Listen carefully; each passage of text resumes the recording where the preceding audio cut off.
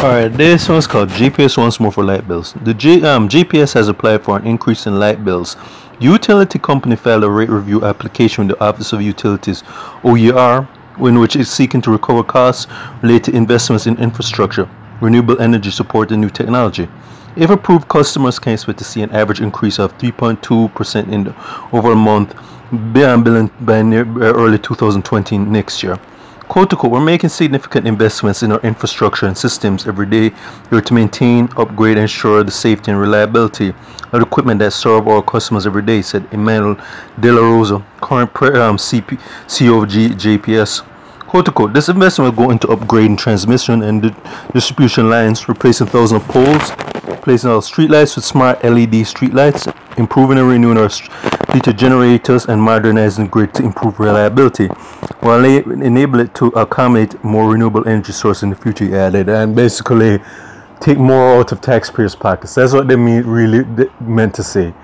Now, you can tell what I think so far. I think it's just basically, you know, JPS, like many of these other organizations, have a very controversial history of basically exploiting the people, right?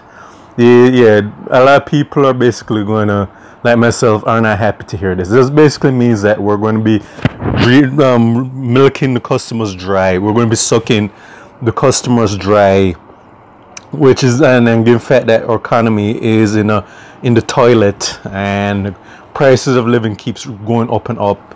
Yeah, that's not a good statement to put out JPS. All right, that's basically you saying we want to basically wring more money out of, extort more money out of the customers. That's basically what they want to say. They can say, oh, we're going to do it, put to this and that, but most of that will be going to some to the pockets of most of that bigger higher ups at JPS. Trust me on that one. So the JPS, no. Will it most likely happen? Unfortunately, that's because JPS is a monopoly on Jamaica in terms of lighting and power sources, but should it happen? No.